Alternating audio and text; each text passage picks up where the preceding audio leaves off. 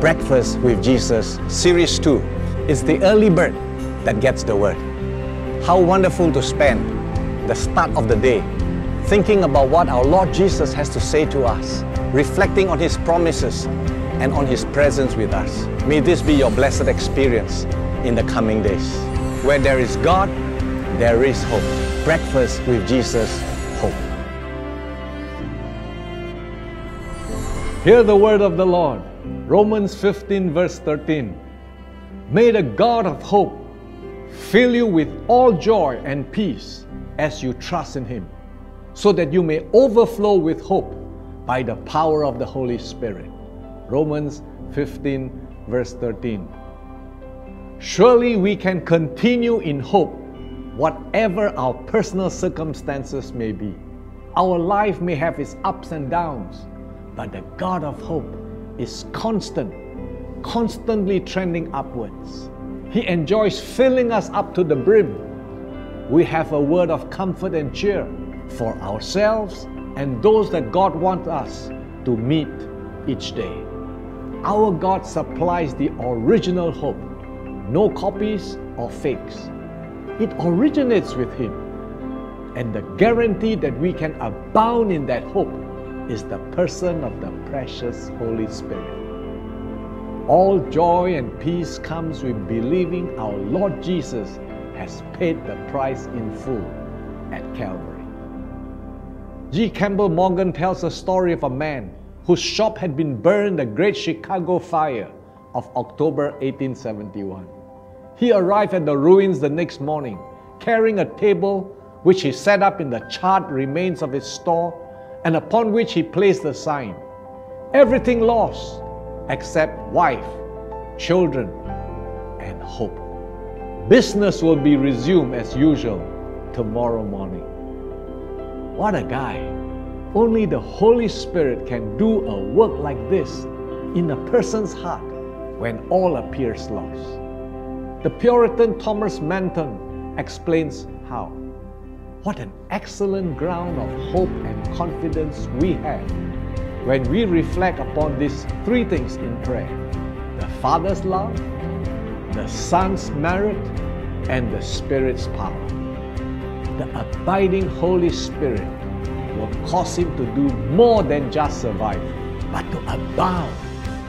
Similarly, we have been given such bouncing back hope from God, a godly hope, personally underwritten by His Holy Spirit. Quotation from Apostle Paul in Romans 8:31-32. What shall we then say to these things? If God be for us, who can be against us?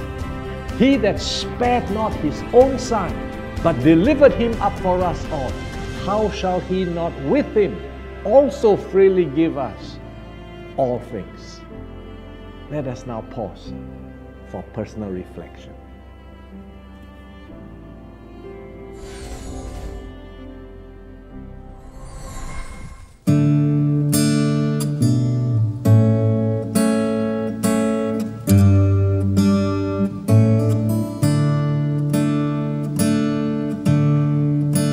Here is love vast as the ocean, loving kindness like the flood. When the Prince of Life, our ransom, shed for us His precious blood, who His love will not remember, who can cease to sing His praise? He can never be forgotten throughout heaven's eternal days. Let me all Thy love accepting, love Thee ever all my days. Let me seek Thy kingdom only, and my life be to Thy praise. Thou alone shalt be my glory, nothing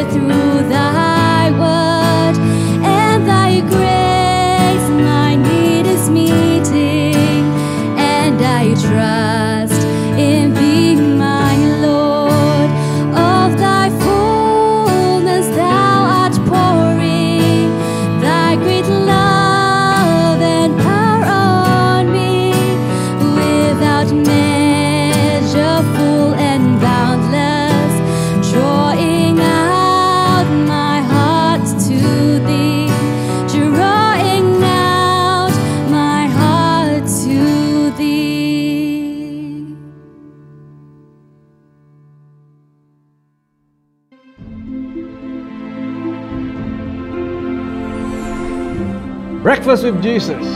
This is Andrew.